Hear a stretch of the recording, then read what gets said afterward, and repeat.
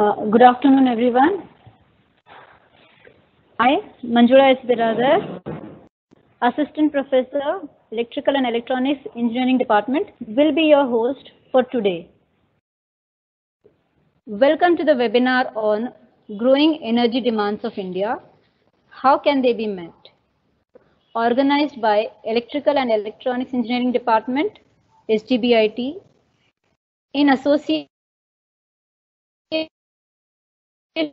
with Research and Development Cell, and Association of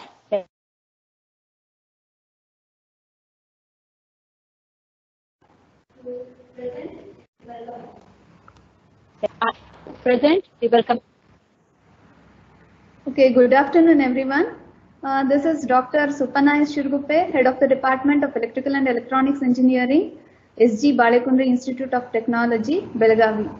So, seeking the blessings of His Holiness Dr. Shivabasava Mahaswamiji and the blessings of His Holiness Dr. Siddharama Mahaswamiji, I take this opportunity to welcome you all to today's live webinar on Growing Energy Demands of India, How Can They Be Met? So, today we have a very distinguished guest speaker with us, Mr. Pavan Kumar P, who is a Market Intelligence Leader, South Asia from General Electric. So we are highly privileged to have you here, sir. He will be giving an insight into the possible ways to meet the growing energy demands of our country.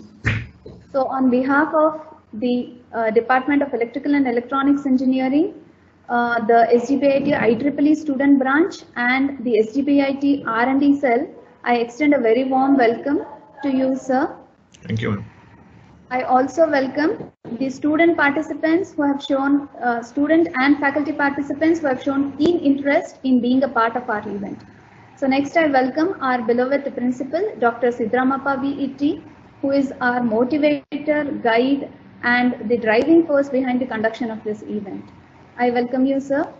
I also welcome Dr. Sridhar Iyer, SGBIT R&D Cell Coordinator, Professor Lalita Darba, Counselor, SGBIT IEEE Student Branch, heads of various departments, and all my colleagues to this webinar organized by the Electrical and Electronics Department in association with R&D Cell and the SGBIT IEEE Student Branch. So welcome you all once again. Thank you. Over to you, Professor Manjula. Yes, thank you, ma'am. I request Professor Lalita Darba to introduce to our participants the presenter for today's webinar. Lalita, ma'am. Thanks, Manjula. Am I audible? Words may inspire, but it is action that creates a change. I, Lalita Darba, Branch Counselor, SGBIT IEEE, feel privileged and honored to introduce today's resource person and my friend Pavan Kumar Pillalamarri, who has a varied experience which includes PLC programming, ERP, and business intelligence solutions. He pursued BTech with Electronics and Communication Engineering stream in the year 1998 from GPREC Kurnool.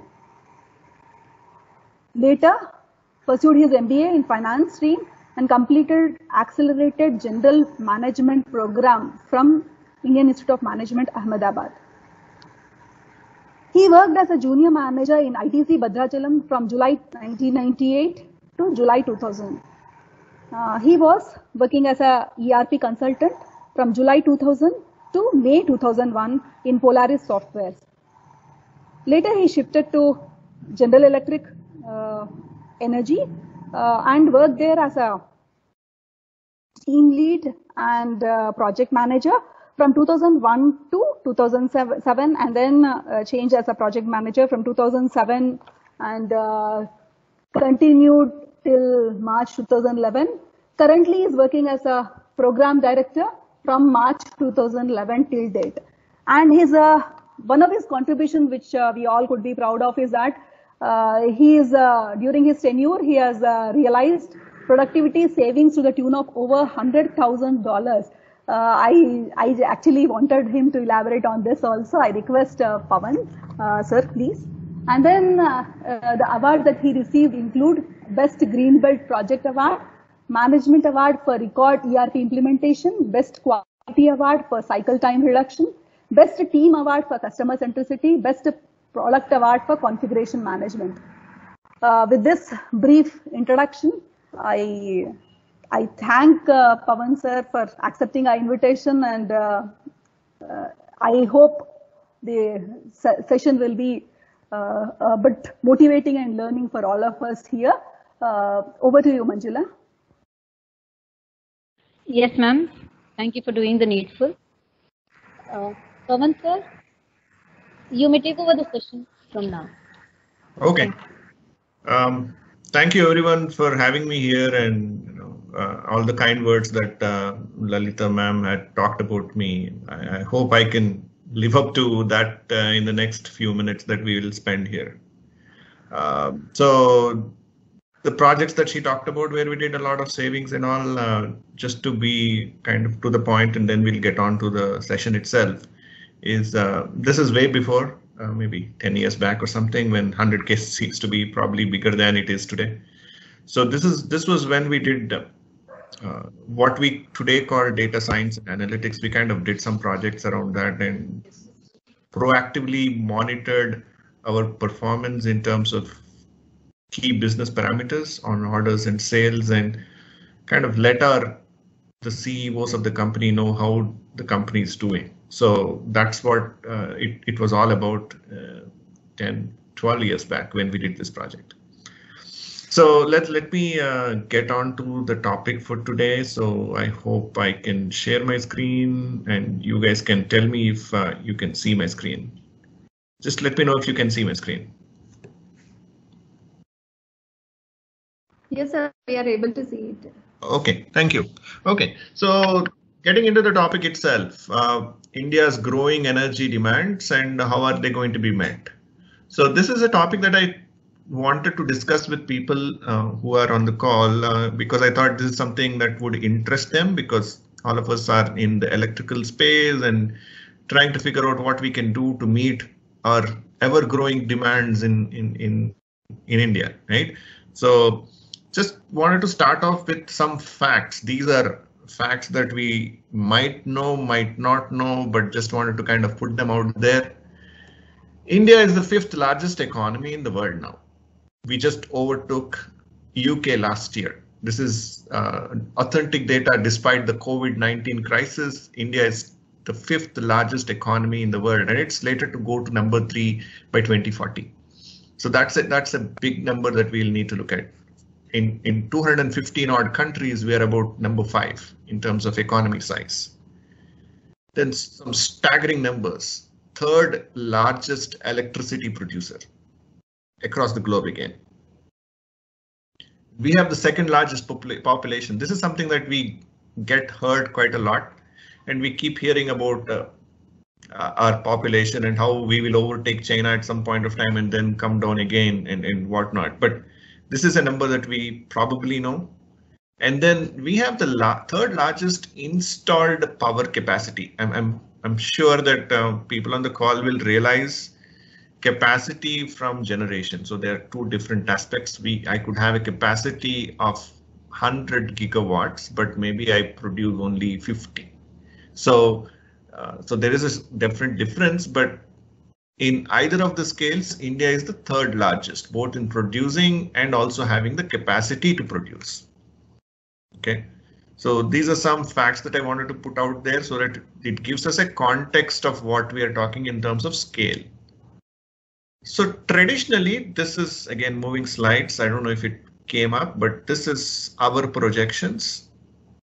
Traditionally, if you look at this, the numbers look on the, I don't know if the numbers are clear, but the maroon colored ones are the share of percentage of how our power generation happens in India 2018. And our market intelligence with a lot of data modeling and inputs from the industry across the board. These are our projections of how the fuel gets mixed in India. So today 74% of our power comes from coal, all the thermal power plants. Natural gas, which always has been a very small portion, is 4%. Nuclear very small, again probably will grow in some time. And then hydro about 9%. Bioenergy, wind, though we see quite a lot of wind turbines, it's still 4% of the population. And then solar, we are just about starting. But if you turn around, move this forward 20 years, 2040, these are our projections. Coal becomes drastically shortened, 74 to 47. Still considerable. I mean, it's like close to 50% of our power generation, but a drastic dip in how the energy would be generated in India. So gas, nuclear, not much change, but the big changes are from wind and solar. Solar, in fact, has the rapid growth. From 3% it goes to 23. It's like really going off the roof. So, and wind also going threefold from 4% to 11. So we expect that coal will still remain in the game because that remains cheap and available in India. So coal is still expected to play quite a big role in India. But then we also see the renewables grow up. And I wanted to kind of talk about, again, we will talk about this in a little more depth in a future slide where we talk about the RTC, the round the clock initiative that the government has come out with, and how can that help us, right? So the switch of renewables and how that will impact us and all that. So let's talk about that. But just a story that tells you here is we are heavily dependent on coal today. We will be heavily dependent on coal 2040, but the numbers will kind of come down because the rate of growth of renewables is much faster than the rate of deceleration of the coal. So we said coal is what drives India, but will it impact us otherwise? It does, because CO2 emissions, which are a big role in our whole pollution discussion that we keep having, and that picture is actually on one fine morning in the NCR region, you could see that there is hardly anything that you could see. They call it fog, they call it, harvest crop burning, whatever. But power sector has a huge social responsibility to fill, because among all industries, power sector gives out the CO2 the maximum. And in fact, India made a commitment to the world in the climate summit that happened in Paris a few years back, where we said we will control our CO2, we will shift to renewables faster, we will not, we kind of committed to a specific megatons of carbon output. So coal can't grow, has to be shrunk because of the commitments that we made to the world at large and to ourselves in terms of better living quality. But if you looked at the highlighted row that I have there, coal still pushes 96% of the CO2 emissions today and in 2040. So that's a big problem that we all have to look at, and it's a real problem. There are, our numbers tell us that about 1.5 million people die each year in India alone due to exposed conditions of pollution. We're not saying that CO2 is the evil, kill it. There is particulate matter, there is sulfur, there are other elements as well that contribute. But this is something that's out there for us as a power sector team, I'm including all of you, where we will need to do something about it. Right? So this is something, a train of thought I wanted us to remember and capture, that we have this issue of coal generating the maximum power, and with it coming this implication of pollution. Okay, so that's another thought of mine that I wanted to plant. And then this is very, very important to look at. this chart tells a story in itself. This is charting the electricity demand for just 3 sample points for us to get a feel for it. At the very top, this is per capita electricity demand, meaning how much each person in one country uses on an annual basis. So you see USA is at the very top, close to 12,000. This is terawatts. And then world average itself is close to 6,000, something like that. And then if you look at India, India is not even close to 2,000. In fact, these numbers, if I redo it for 2020, the numbers will go down further for everyone because of the COVID impact. The demand has actually gone down this year, but just an indicator that there is a big gap in how much India as an average Indian citizen uses versus the rest of the world versus, I don't know if we should call it best in class or whatever, but USA, which is really at the top of the pie, right? We really don't want to go there because that will mean, I mean, our capacities and our generation capacities will never go that high, but the growing middle class and the growing need for providing electricity for everyone in India. And if you must have heard the government of India talking about electricity for all the rural villages getting electrified. They actually went and made a statement last year that they have power. I mean, they have kind of power in every village. But if you really look at it, they don't have 24/7 reliable, affordable power yet. So there is a lot of scope for this demand to grow even further. So our estimate, we are talking about 2030, which is about 10 years from now, is when the electricity that is supplied to remote parts of the country also will be affordable as well as reliable. Because if they are not reliable and affordable, then the government pushes the line, but then they can't really pay the bills. So we are expecting that this demand to kind of keep growing. If you look at the chart itself, it starts from 1980 onwards, but our data from India perspective started only post-liberalization, if you will. So that's when the curve started for us.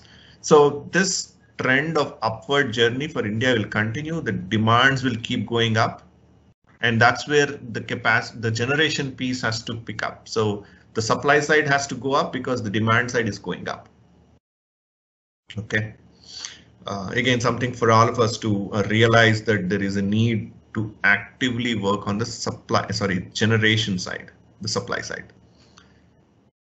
So here we come to renewables, because we talked about the demand going up and what we can do on the wind side. This is purely wind play, projections where the wind and solar are going in the first slide, right? So India government actually says that we have 37.5 gigawatts of wind capacity as of last year. But then over the next years, we are actually saying that we will double and we will quadruple. So we are saying we will get to 60 megawatts by 2030. Right. So I mean, again, don't want to kind of get caught up with the numbers, but this is very ambitious goal that the government has set for all of us, that it will keep growing. But then there are challenges on wind here. Land acquisition is a big challenge in India. And because a power producer who is going to install those huge wind turbines will need to have hassle-free land reforms. Again, I'm talking policy here, where probably our academic friends like all of you might not have too much play there, but just giving you out an example that if an independent power producer wants to set up this wind farm, that company has to go through a lot of hurdles because they have to acquire the land. They've got to get environmental clearances. I mean, it's a lot of red tape there. So, and the cost of producing the electricity is high because of all these red tapes, and also the very fact that the scale of wind has still not gone all that high. So the turbine, I mean the rotor that rotates and produces the wind, that cost is still a little higher currently. It will go down, and that's why, you know, the rate of generation will go up too. So we are still at that cusp where we are supposed to take off. If you look at the chart itself, 2020, here we are, solar and wind kind of taking on. But this has a lot of iffy part, because we need a very good project administration team across whoever is running this to be able to deliver on time, the land reforms are done, and whatnot. So whatever you see are projections coming from, actually this came from Energy Outlook, International Energy Outlook. So these are projections from them saying that this is how the data would go up. And another piece, I just quickly get to solar. Solar is a big friend of us because, you know, we have 300 days in a year which will have ample sunshine. So it's a big plus for India's growing needs of energy. But then the challenge there in the solar side is we don't manufacture panels to a large extent. We just import them. So if we are dependent on a country that's bordering us, where we have actively engaged defense or armies from both the sides, and India is actually putting, we are actually imposing customs and anti-dump duty, etc. Again, probably a little economics here, but I'll just quickly talk about it. If a country is trying to export something to us, and we are saying that if you sell here, the Indian producers have to pay more to get them, then they would not want to bring them here, right? So I would obviously want to not buy things from China, because that's the logical thing. But then at the same time, if you're not developed local manufacturing facilities or alternate sources for your components, the solar growth, even though we are expecting it to grow very high, will not happen because you're not planned for these other situations like the border tensions. No one expected that last year. So all in all, renewables have a very important role for India and to be able to meet our energy demands. But then the policy and the execution will need to be spot on for the renewables to take off. Even with the renewables, now we'll come to this is probably the meat of what I wanted to talk about, and of course we can have a conversation after this, the slides that get over to. On to your left, you see all types of energy that get generated: biomass, geothermal, solar, wind, hydro, tidal, thermal, nuclear. I think we don't have my business's representation, which is gas. So I would kind of loosely talk about thermal being both coal and natural gas driven. So the only difference being the coal will be driving primarily the steam turbine, whereas the gas turbines are used in the natural gas world. So these are all different sets of producers, if you will, for energy on the left side. And then what happens is, if we are going towards this initiative of I want everything renewable, I want very little carbon footprint, the downside of that would be obviously where these renewables are highly intermittent. They are not reliable always. You might actually have very good sunshine today, and then maybe tomorrow you have a rain.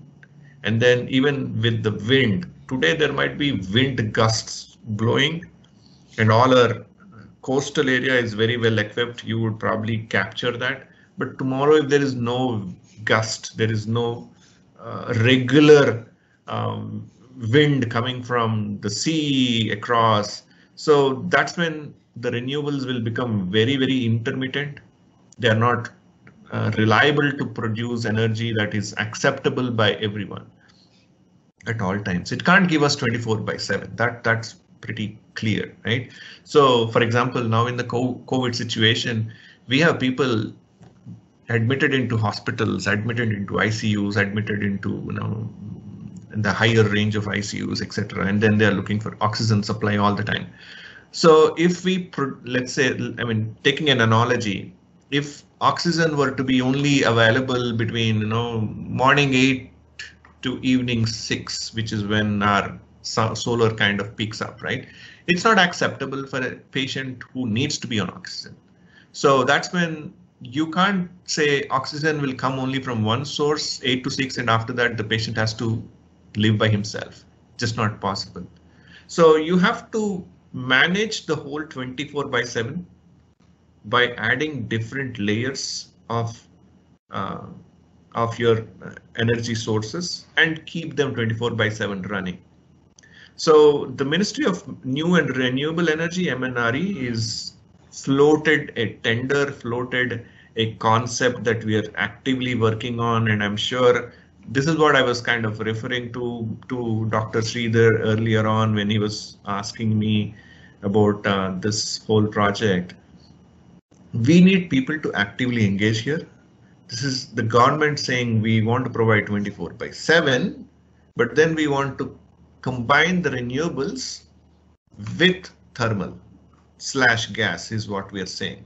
So we have to, as a group, people who want India to succeed in the race of sustainable electricity and affordable electricity for everyone, we need to make sure that we have a solution around tapping the renewables for a longer period in the battery storage. We also need effective bundling of renewable power with the thermal power. Thermal, I mean coal and gas. Actually, gas and coal, my preference would be, because gas produces much less CO2 and it is much less carbon intensive. So that we bring the cost of power down, because you will have reliability of power always. A power plant can be switched on, switch off, actually not switched off, but switched on pretty quickly, and the power output comes pretty fast. And you would also supplement the intermittent issues of the renewable power, and also meet the requirements of the DISCOMs, meaning distribution companies. So distribution companies always need 24/7. So we kind of combine the two and produce an output that's meeting all these requirements of the ministry.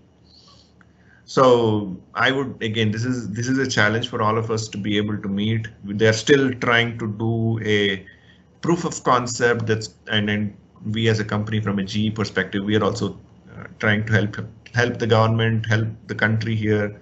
And I'm sure this is a challenge that you guys can think of and figure out innovative solutions here. But this is just the concept coming from the ministry itself. And then just illustration, right? This again this is how the hours of the day look like and how the power generation happens today in 2020 versus 2040, our projection, where the electricity demand is pretty static if you look at it, and the cost is pretty static because most of it comes from coal, and the energy needs are also so high, so low. You're looking at 200 gigawatt per hour. So that's country, and that's for India 2020. And there is very little solar and very little wind if you look at the chart there. But fast forward to 2040, the needs are much higher.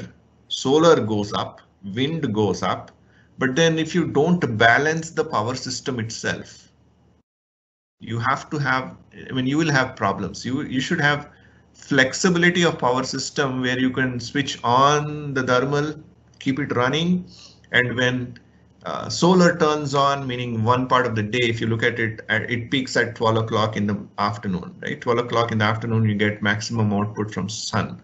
So that's when you slowly taper down the coal and other sources, and you use maximum coming from the solar, and then you also have wind running, and then that is the next piece is where it is going to be very critical, would be the storage piece.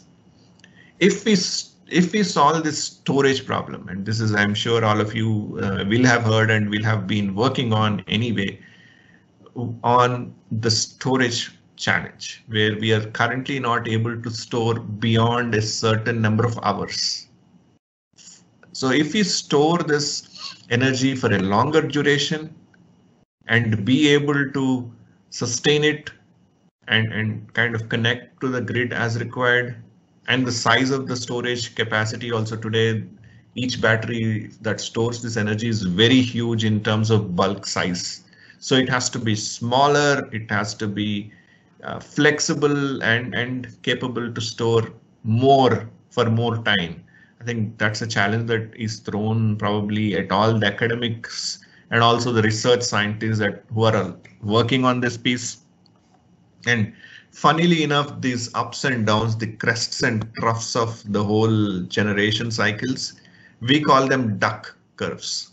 Looks like a duck, and we're calling them duck curves. So the duck curves will have to be managed well. We have to have good storage. We have to have the ability to combine the renewables with the thermal/gas, and then hydro, of course, will keep going down because the rate at which we can build new hydro projects will be smaller because we probably captured most of our rivers and built those reservoirs already. So the future, if you just looked at this, is what we're saying is renewables is going to play a big role, of course. And what we are promoting is a combination of not just renewables, but also gas, because that is when we will address our power requirements and also the carbon emissions. Remember, if I always only do coal, we went back a few slides back where we said coal is probably good for economic reasons for India, but then bad for our overall goal of meeting the carbon emissions, the commitment that we made to the World Climate Summit. So the 60 gig, again, remember this number, very, very critical. I hope people can focus on why we want to solve this problem. We will have 60 gigawatts of the global battery storage, which is 220. So we are talking about 25 to 30% of the global market to be in India by 2040.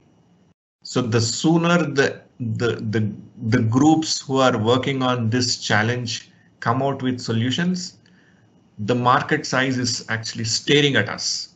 More than 25%, close to 30% of the market will be right here in India in terms of battery storage. So this is a challenge that I hope all of us will rise and work on.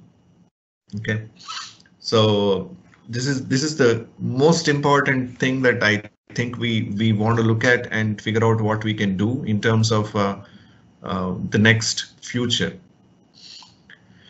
So just kind of taking the story a little further, and this is something that we are advocating not just here but globally, is we are saying it's a complementary nature of both renewables and gas power that will need to be looked at, and for a variety of reasons.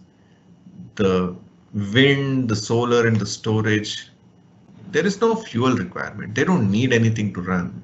I mean, there is no money that you need to invest on an ongoing basis. Solar is free, wind is free, storage, of course, there is a capex that you need to buy. You've got to buy for once and then it runs. And then on the gas side, what we are saying, this is global, not necessarily applicable 100% to India, because we still see gas being a problem in terms of the supply, because our supply of gas power is limited. But what we're saying is it's flexible. If you get natural gas or LNG, I think most of the coastal part of Gujarat actually runs pretty well on the gas power. and a portion of Tamil Nadu also has good resources, and then we have Northeast, which has very good resources, and a little in Mangalore, I think close to you guys, the Gale has good gas power resources. The rest of the country has a problem. We still have to build good pipelines, and if it's done, then if the gas power is used, then it's flexible, easy to use, and we get good good output from a fuel standpoint. And on the carbon dioxide itself, the wind, I mean the renewables, of course they're free. I mean you won't get any carbon at all. It's the best thing to happen, right? No emissions and everything's good for environment.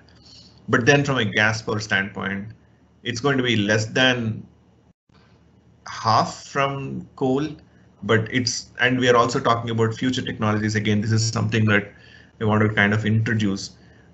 We have, I mean, this technology is proven, but a little expensive. And again, something that as an industry, we need to look at carbon capture and sequestration, where we capture carbon that's coming out of the power plant and pushing it down way inside.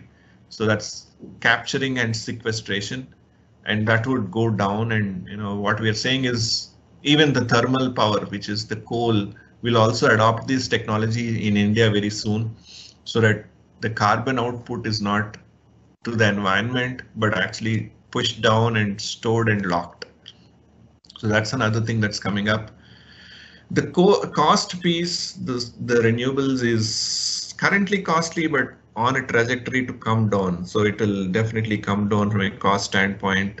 Gas is reasonably priced today, and so on. So I don't want to read through the whole comparison chart, but just enough to say that if combined output is made together of gas and the renewables, it's good for the country, good for the economy, good for the overall environment situation as well. So this is a complementary thing that I just wanted to leave you guys with. And then finally, this is my conclusion. I didn't want to have too many slides, wanted to take more questions as required. What we are recommending as a country to do, and what are we recommending as an organization to do? What we need to do is invest quite a lot in a combination of wind, solar, battery storage, and of course gas wherever we can. So, and this is investment not necessarily from from your organization. It's not about money, it's about investing your resources in doing further research in making these technologies much cheaper and much smarter. So the batteries, I'll keep saying that 30% of the global market right here in India, I think that's a big number to look at.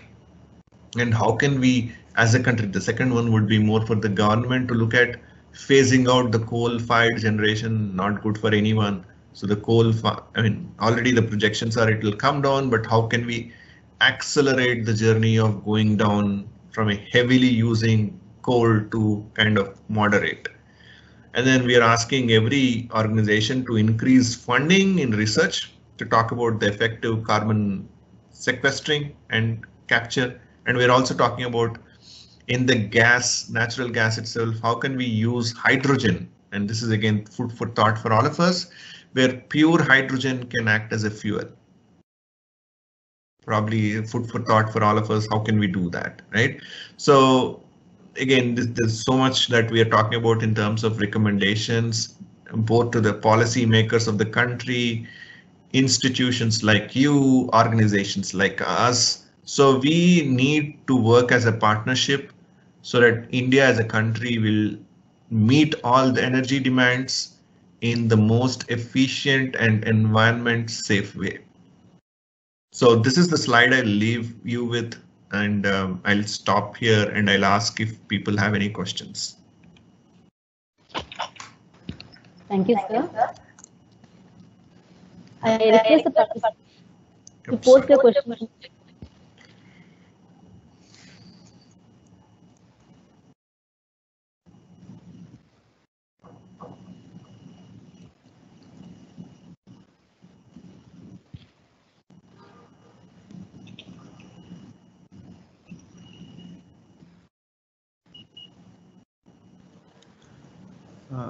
Hello, sir. This is Sridhar. I hope Yes, I'm audible. you are. Okay. I just wanted to know, as a student, let's say a UG student or possibly a PG student, how do I get started with let's say research and contribution in terms of energy, assuming that I don't know anything about the research aspect, and how can I contribute to whatever you have mentioned in detail in your in your slides. So what is it? What is in it for the students to contribute in terms of energy? Yeah, look, I mean, to be really honest, I think they will need definitely a partnership from the industry, right? So a right industry contact will be the one they would need to kind of find out or harbor, and a guide who can help them through the process of making contributions. So I mean, it might sound a little hazy, but what I wanted to kind of tell you, Sridhar, through you and to the student community, if they're on the call, is try to figure out if they have industry contacts, and if not, of course, work through your college to get them. And there is a lot of work that could be done. The industry still needs a lot of hands to kind of move things forward. So if you get to the right group that's working on it, and if there are opportunities for these students to make contributions, I'm sure there is a lot of work to be done.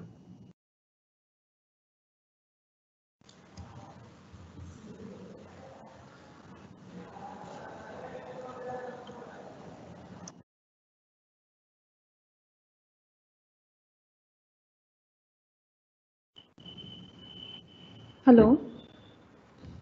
Hello, am I audible, sir?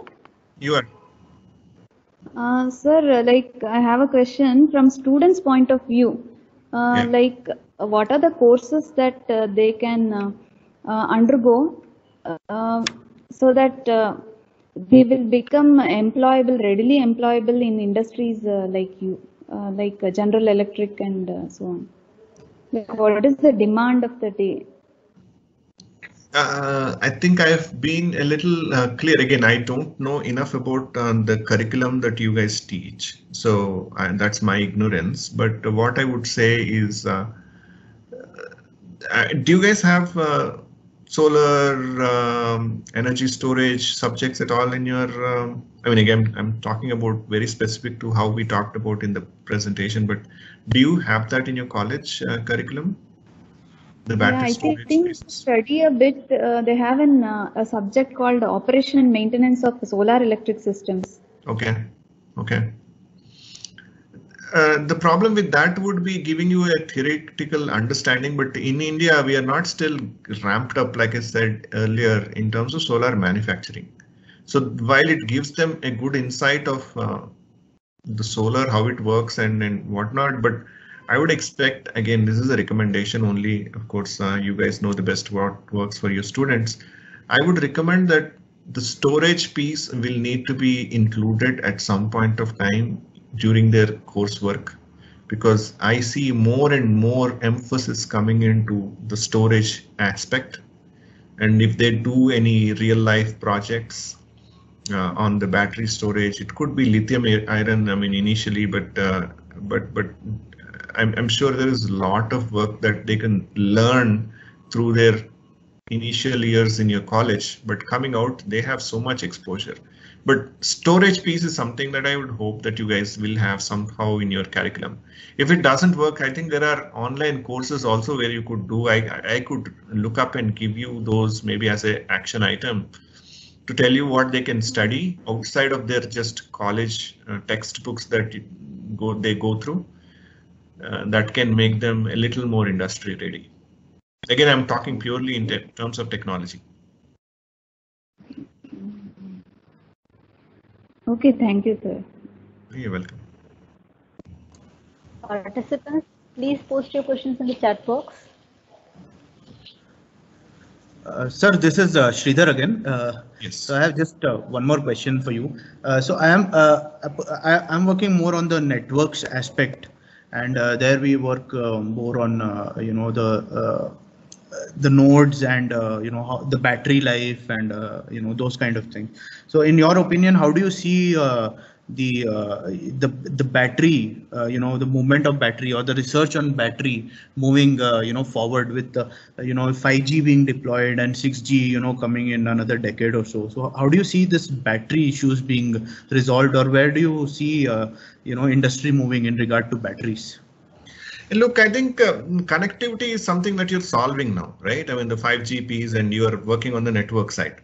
So the connectivity portion is what you're trying to solve. I think the other side of the story would be not just the connectivity, but the storage question that we talked about. How can we keep it for a longer duration? Today, the batteries dissipate pretty quickly, right? I mean, the dissipation is faster. So how could we retain it for a longer duration is the $1 million question that I'm hoping that people like you will solve. So the emphasis on storing it, not dissipating for a longer time, of course, making it available on the network piece, which is what you're working on, is very important too. So I would think the storage is important, which is still to be solved. You guys are going ahead and solving the next question of the network connectivity and making sure that it is kind of applied to the grid where required and whatnot. So you're solving the second problem. The first problem is something, unfortunately, we have not been able to crack so far. So that is where I see a lot of R&D going on, not just in India, across the globe. But I think so far we have not made any breakthrough technologies, at least not that is widely used at this point of time. Thank you, sir. Thank you. You're welcome.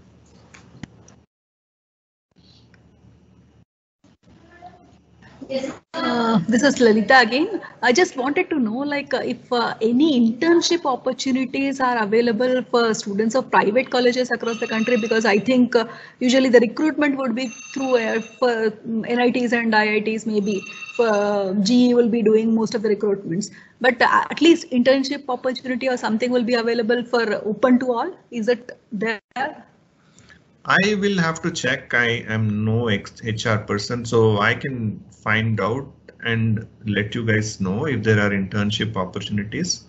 But the recruitment for regular positions, I believe, happens through the campus drives that they do in NITs and IITs, like you said. But I can find out on the internships. Fine, that would be very helpful to us. Like if our students can get some sort of on-hand, like on-field idea, that would. Yeah, understand.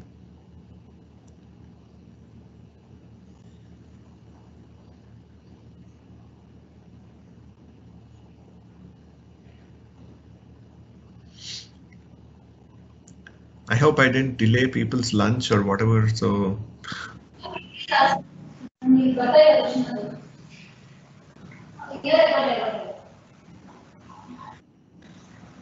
I think few of the faculty and students are posting the questions. Just. Oh, they are okay. There's a faculty, Srivastava Madhbar. The question goes as on which factor we can decide or take call. Okay, so on which factor we can decide or take call of selection of the particular source, that's solar, wind, hydrothermal, or gas. Okay, look, I don't know if it's okay. I'll try to answer. I don't know if it will answer correctly to Srivastava's question, but I'll make an attempt. So solar and wind are obvious. I mean, you got to do project studies before you say this place is good for solar or this place is good for wind. Wind more so, because wind needs a real source for the turbines to rotate. So it should have the land that is facing a huge gusts of wind most of the time, proximity to natural resources. It shouldn't have any urban landscape, clear landscaping, etc. So there are some guidelines for wind for sure. And solar, now we have gone to a stage where you could put solar on practically any rooftop. So that's solar doesn't have too much of constraints in that sense. Hydro, of course, you need to have that the reservoirs and the projects to be built, only then you could do that. Thermal and gas, again, thermal is probably a little simpler in India because coal is not that big of a problem in terms of availability. Gas is where we have a challenge because there is no natural gas source in India as such. But if the question is which one to pick, if you need consistent, reliable power, that would be what I would go back to what I said earlier, where I said solar and wind are great because they are free once you install it, but then they are not consistent. So you can't produce them all the time through the day. So that is when you will have to join that with thermal and gas. So depends on, I mean, if it's a household, all you can do is solar. But if you are a bigger industry and if you have a captive power requirements, you could look at thermal or gas in conjunction with the solar and wind. So it's a combination. Is there any scope for startups? I don't know if that's a question for me, but if it is, yeah, I mean, any idea is important, right? I mean, there are people, I mean, this happened, what, 6-7 years back or 8 years back, I don't know. Someone came out and said in US that there is a very small chip-sized power plant anyone can carry. So that was an idea and they did work on it, but it didn't work. But who knows, maybe whoever didn't put their name might have a great idea that could help solve this problem, right? So like I keep saying, there could be a silver bullet that all of us are missing in terms of how can we make this the storage problem go away, or how can we combine, how can we even reduce the cost of the carbon sequestration that I talked about. So there are many challenges here.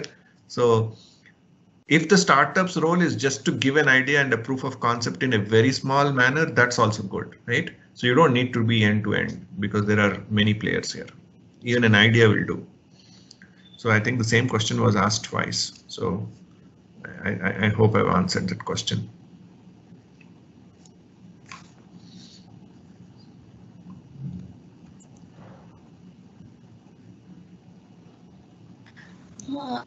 I have one more query. Like all the time, like when we are speaking about gas in India as such, we speak about natural gas or CNG, whereas outside it is actually synonymous with petrol and all, right? The moment they say gas, it is our petrol. And when the research is happening, they are saying like you have hybrid vehicles to improve the range and all. So a part of the research is into the hybrid vehicles. But pure gas vehicles, like we know, like we have been seeing auto and all being running on the gas.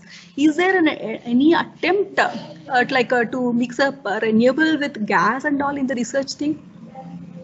Look, I don't know if the question, I'll clarify, right? I'll clarify. First, the gas that I meant is natural gas regardless, right? I mean, even in the other countries where you said gas would mean petrol, that's the gasoline side, which I'm not touching. We're not talking about that. So it's just the natural gas piece, whether it is in India or across the globe. So that's one. So the second piece on the hybrid portion of the transportation sector, I think that's what you meant, where the portion of the car is driven partly by your fossil fuels, could be diesel, petrol, or whatever, and part would be your electric portion kicking in with the charge coming in, right? So I think that's what you're talking about in the transportation sector. Transportation sector, I would say, is far ahead of the game.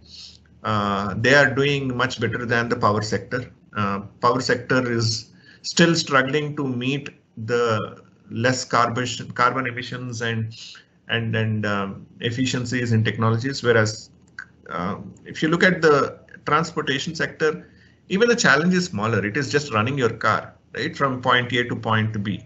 So their challenge is much smaller in terms of how much power you need. Whereas power sector, it's a huge one. I mean, you need to light up maybe 1 million homes, for example, one plant. Then imagine you can't just do away with what you're doing today. You can't, I mean, the alternative is a little more complex because batteries for cars are smaller and, you know, they are charging up, they get charged up quickly and you're running from point A to point B from a vehicular transport standpoint. But power sector, we don't have a silver bullet yet. It's going to take some time, and I hope all of us can work on it too, where the portion of renewables and the thermal, which is what we talked about, will happen. Today it happens only at the grid, where all these pump in their energy and the grid does the balancing and priority, etc. But what we are talking about in a few minutes back is a producer. The power producer itself will have this balanced out. Portion of it comes from gas. I'm again saying because I come from gas, but portion of it comes from thermal. Portion of it comes from wind, solar, etc. So moving down the grid balancing act from the real grid to the producer.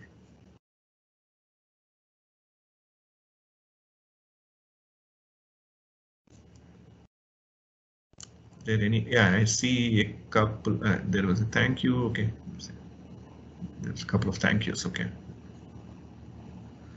Are there any other questions that I'll be happy to answer?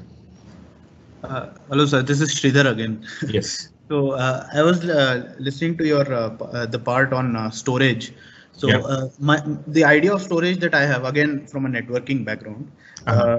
So basically put the storage is required for our own applications. For example, if we take a telephone, still we don't need any storage if we were still doing voice calls. So that the trunk call is still okay, the copper cable is still okay, but the storage demands are basically because of our applications. Right. So that is the idea that I have in terms of a calling or in terms of networking. But what exactly does it mean by what exactly do you mean by storage in terms of say electrical engineering in that case? Right? Do you mean the storage, battery storage, and those kind of things? Yeah. Okay. I'll maybe it was my bad that I didn't explain. Thank you for the question, Sridhar. So for example, to charge my phone, I need power to come out from my power socket. And the way today I do is I connect to my AC and I just run it, right? So the power flows because there is power input coming from the substation and the transformer, etc. Again, I don't want to get there. You guys are masters there and you will beat me down there. So what I'm saying is there is a source of power for me and I'm connecting to it and drawing my energy to my cell phone to charge it. But let's assume that this power comes from solar, pure solar. The solar, again, like I said, the way it does it, it keeps producing the power output only when the sun is out. So when the sun is off, it just disappears, right? Typically what we do is we put that into an inverter and it converts the, and pushes the power out. So after the inverter runs out of the storage that it had, I can't charge my battery anymore because there will be no input to the inverter itself because it's night time and there is no solar power. So if that is the only source of power for me, I will run out of it very soon. That was my idea, Sridhar, where I'm talking about if I don't build this storage to last for days and months, and I don't know when we'll get there. If I have the capability of a battery that stores this solar energy all the time and wind energy all the time, store it for a longer duration without dissipation, without loss in efficiencies, I can happily connect to this wonderful resources of our globe, of our earth rather, without paying too much attention to the cost and the duration. It's free. And my life is great because I'm not polluting. I have a unlimited source of power from sun, great source from the wind also. So if I build this great storage in between, then I'm done. I'll be happy to run my operations forever. But the problem is they're limited. Okay, it was now I'm very clear because storage for me just means data storage. Oh. So I'm like kind of not very open about the storage part, but this made it very clear to me what exactly it means. So thank you very much. Oh, you're welcome. You're welcome.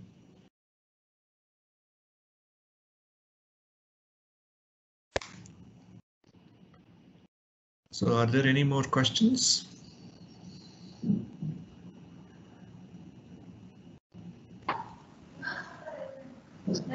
One just last question from my side. Is there any possibility that we can from the waste matter? Is it possible that we can substitute part of the power? Is it scalable that way? I hope I could make it. Am I audible? You're coming in and going out, so at least I couldn't hear you well.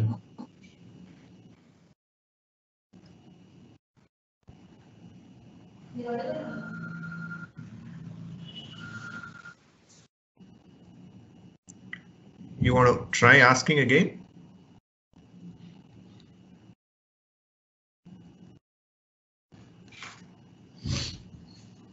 Okay, natural means what I mean is bio substitute a portion of the energy requirement. Are there any efforts in that direction from GE? Okay, so I think if I got your question right, you talked about bioenergy. So, I mean, I hope that's right. So we had a business that runs on the methanes, the biogases of the world. We had it till about 3 years back, which is when we divested it. So it's still an Austrian company called Jenbacher. It still runs. So there is definitely bioenergy that's captured. And in fact, it was in my chart that I showed you as one of the fuels. So that also will be very flat in terms of growth. But that's one of the source too.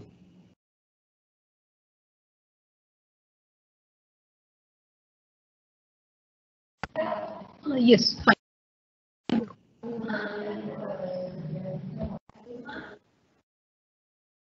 Thank you, sir, for the enriching and thought-provoking session.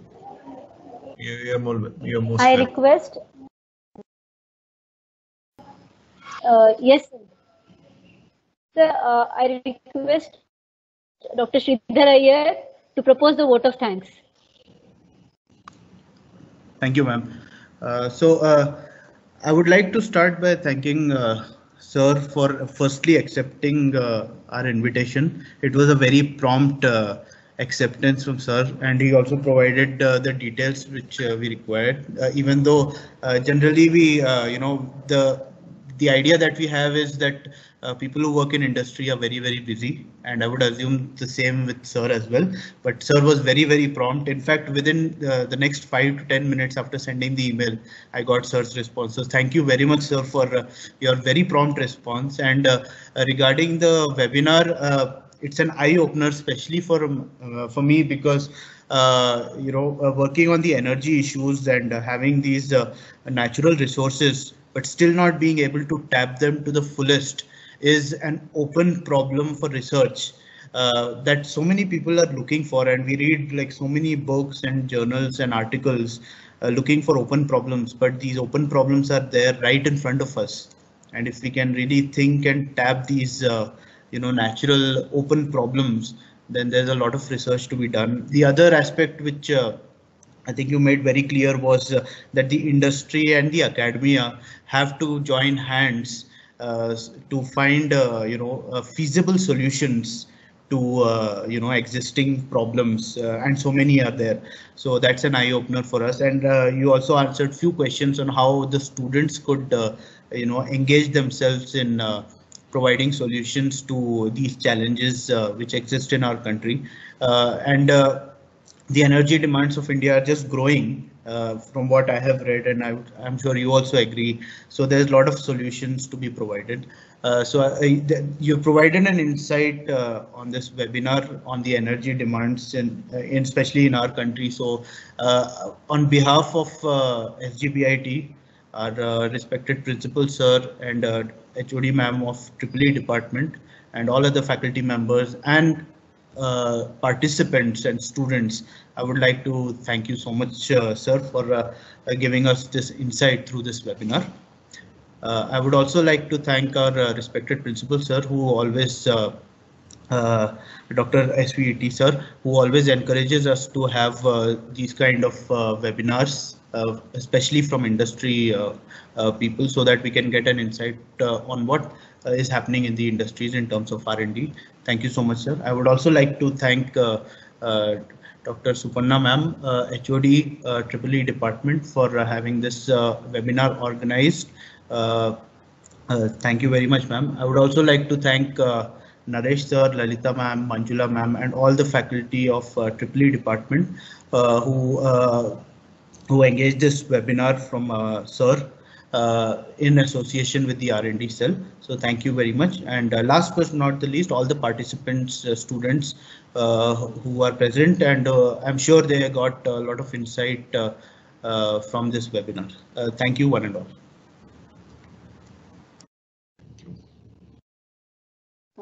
Thank you, sir. I request all the participants to please turn on their video so that we can take a screenshot. So could I leave, ma'am, or is there anything else for me? Be there.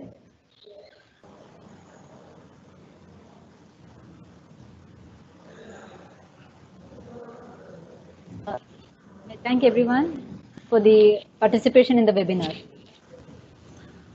Thank you, ma'am. Thank you, sir. Thank you. Bye. Bye, sir.